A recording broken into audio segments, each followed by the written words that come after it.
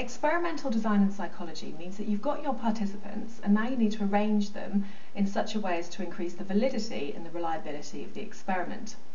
There are 3 experimental designs that you need to know: independent groups, repeated measures, and matched pairs. And if you're a university student, you might know those as between groups, within groups, and matched pairs, and it means exactly the same thing. A way to remember it is, if you look at this picture, you can see these really angry penguins with their designer handbags. And so when you hear experimental design, I want you to think design, designer handbags, and remember the penguins are angry, and say, I get really mad matching penguins, which stands for independent groups, repeated measures, and matched pairs. So before I explain what the 3 experimental designs are, I'm just going to show you this stimulus material. So a researcher believes that using a mobile phone when driving affects concentration.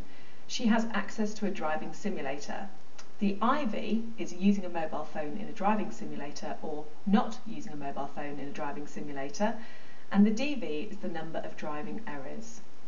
You might want to pause the video now and see if you can write a directional hypothesis using the IV and the DV. So the directional hypothesis is participants using a mobile phone in a driving simulator will make more driving errors than participants not using a mobile phone in a driving simulator. So that's the experiment that we're going to use, and that's the stimulus material. So the first experimental design is called independent groups, and that really is what it says it is. You get your participants and you split them into 2 independent groups, and each group does 1 condition of the IV. So the IV is either using a mobile phone or not using a mobile phone in the driving simulator. So Group A do the task without a mobile phone, Group B do the task with a mobile phone, and then the experimenter compares the number of driving errors between the 2 independent groups. So a good thing about independent groups design is that because participants only do 1 condition of the IV, that means that they're less likely to guess the purpose of the study. In repeated measures design, which we'll look at in a moment, all the participants do both conditions of the IV, and so if you're doing the experiment with a mobile phone and without a mobile phone, then you're likely to guess that the experimenter is expecting you to make more mistakes probably with the mobile phone, and therefore you might drive less carefully, and it could affect your performance. With independent groups design, you only do 1 condition of the IV, so there's less chance of you guessing the purpose of the study and reacting accordingly. And this is called demand characteristics. When you guess the purpose of a study and start behaving unnaturally, we say that the participants are displaying demand characteristics. So independent groups design is less likely to have those demand characteristics because the participants only do 1 condition of the IV, and that's a good strength of the design. Another strength of the independent groups design is that you're less likely to show order effects. So order effects means that if you were to do both conditions of the IV, then your performance may be affected by the order in which you do the experiment. So the order effects are boredom, where your performance would decrease because you become bored with the task during the 2nd condition. Fatigue, and again your performance decreases as you might become tired, or the practice effect, and that's where your performance actually increases. And if you think about driving, if you've already driven, say, for an hour in a driving simulator, then you would have practiced being in the driving simulator, and so when you did the 2nd condition of the IV, then you might actually improve because you've been practicing. And so order effects affect the validity because your performance could actually decrease or increase according to the order in which you do the different conditions of the IV. But independent groups design won't suffer from order effects because you only do 1 condition of the IV. So that's another strength of independent groups design. However, there are some weaknesses of independent groups design. You need more participants in your sample. So if you think about repeated measures where all the participants do both conditions of the IV, you're going to end up with double the amount of data because everyone's doing both conditions. So for independent groups design, you would need more participants to increase the actual amount of data that you've got to work with. Also, because you've got completely independent groups of people in the different conditions, it could be that some people in one group are just naturally better at the task than in the other group. They might have certain characteristics, so in this case it could be they've got more driving experience or they've got better concentration. And so a weakness of the independent groups design is the fact that you can't control for those participant variables, and that can act as a confounding variable, which means that a confounding variable is something that systematically changes with the IV. So if you've got one group of people who are just naturally better at driving, that means they're bound to do better. And so the confounding variable, the fact that they're better at driving, it looks like driving with a mobile phone causes less errors or more errors, but actually it could just be those participant variables. So the way we control for this is to do random allocation of participants to the different conditions. And that means that it avoids bias and hopefully spread those individual differences between the participants across the two independent groups. So that's a control measure for the independent groups design. When do we use an independent groups design? So you would use an independent groups design in a quasi and natural experiment. So if you don't know about those, you can watch my video on experimental method. But in short, a quasi-experiment means that you are testing the difference between two different groups of people. So there's no random allocation of participants to conditions. You might be testing the difference between men and women for their driving ability, in which case you can't randomly allocate people to one condition because they are what they are. Sometimes the task will dictate that you have to use an independent groups design. And that means that if you try to do the experiment with repeated measures, with all the participants doing both conditions of the IV, that the participants would definitely display demand characteristics. It might ruin the whole purpose of the experiment. So I'll give you an example. If you're a psychology student, you should know about Milgram's experiment. And in his baseline study, he was looking at legitimacy, obedience to legitimate authority. That was what he wanted to do.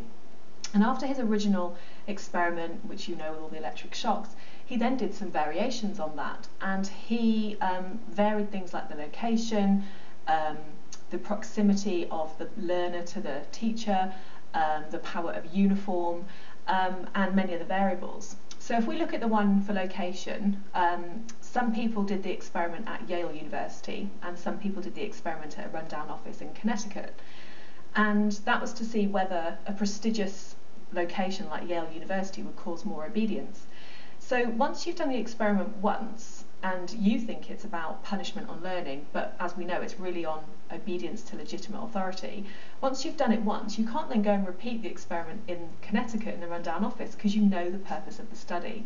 So therefore, Milgram's variations had to be independent groups design, because otherwise it would affect the validity of the results. Another point to say is that with quasi and natural experiments, because there's no random allocation of participants to conditions, and so it has to be independent groups design. However, that does cause a problem because the control measure for independent groups is to do random allocation, but we can't with a quasi or a natural experiment.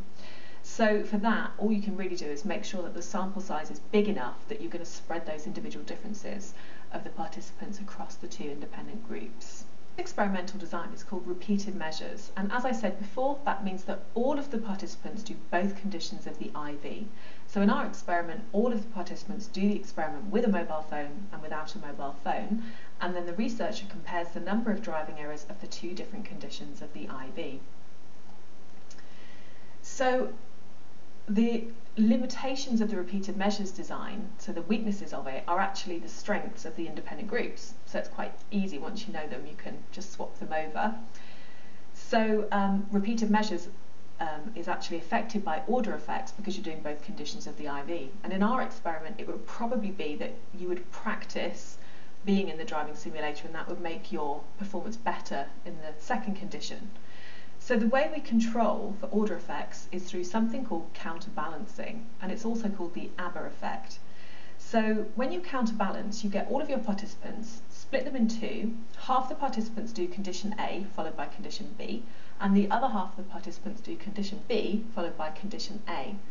And so in our experiment, that means that group 1 do the driving simulator task with a mobile phone first, and then second they do the driving task without a mobile phone. And group 2, first of all they do the driving simulator task without a mobile phone, and second of all they do the driving simulator task with a mobile phone. And so that controls for order effects. Another problem with repeated measures design is the possibility of demand characteristics. So, as I said, demand characteristics is where you guess the purpose of the study and then you behave unnaturally. So, because you're doing both conditions of the IV, you might think, oh, well, the experimenter thinks I'm going to do worse with a mobile phone, and therefore they might not try as hard, or they might try and prove the experimenter wrong and actually like concentrate super hard, and it will affect the validity of the results. But some strengths of repeated measures designs are that you don't need a large sample because you've got double the amount of data, because all the participants do both conditions. So you don't need to recruit such a large sample. And another strength is that you don't have individual differences of participants. So each participant acts as their own control because they are in both conditions of the IV. So when do we use a repeated measures design? So we're not going to use it for a natural or a quasi experiment because we can't, but we will use it if the task dictates that we can use it without demand characteristics or order effects being a problem, then we would use a repeated measures design. So Peterson and Peterson's Trigram study to test the duration of short-term memory, you will know, hopefully, that they experimented on a lot of students and they told them a nonsense trigram like JFL 187. That's a nonsense trigram, and then they got the students, participants who were students, to count backwards in threes from that number 187. They count backwards in threes for a time interval, and after a certain amount of time they would then have to say the trigram forwards, and that was to test the duration of short-term memory.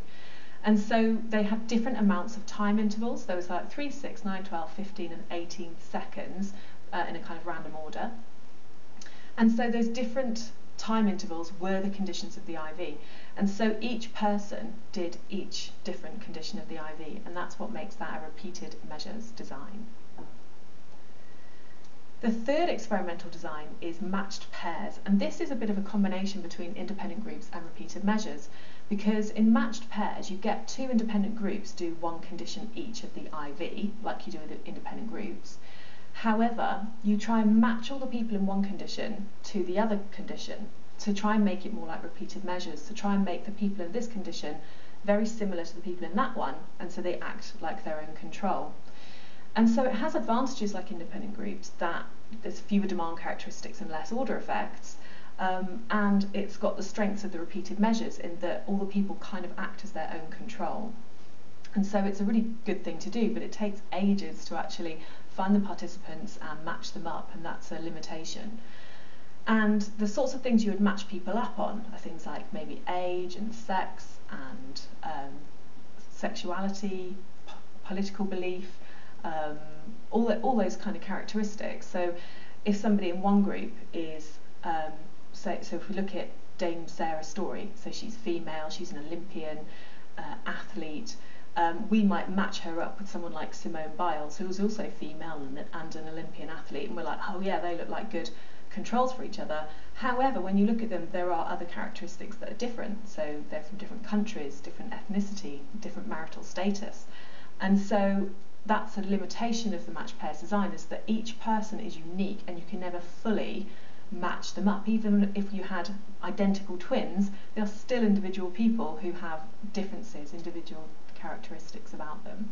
So it tries to forge together the independent groups design and the repeated measures, but there are limitations to it, and the amount of time it takes and the difficulty, and that you can never fully match them up, are the limitations of it.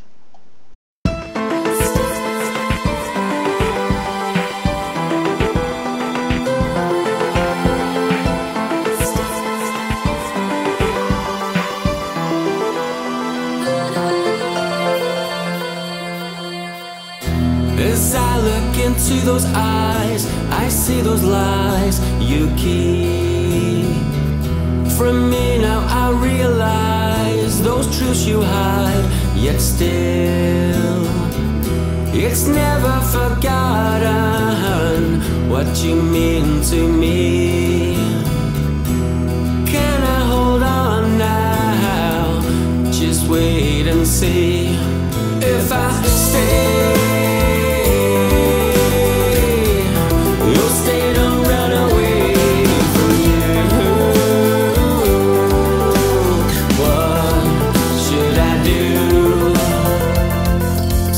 much to lose, nothing to prove. What should I do?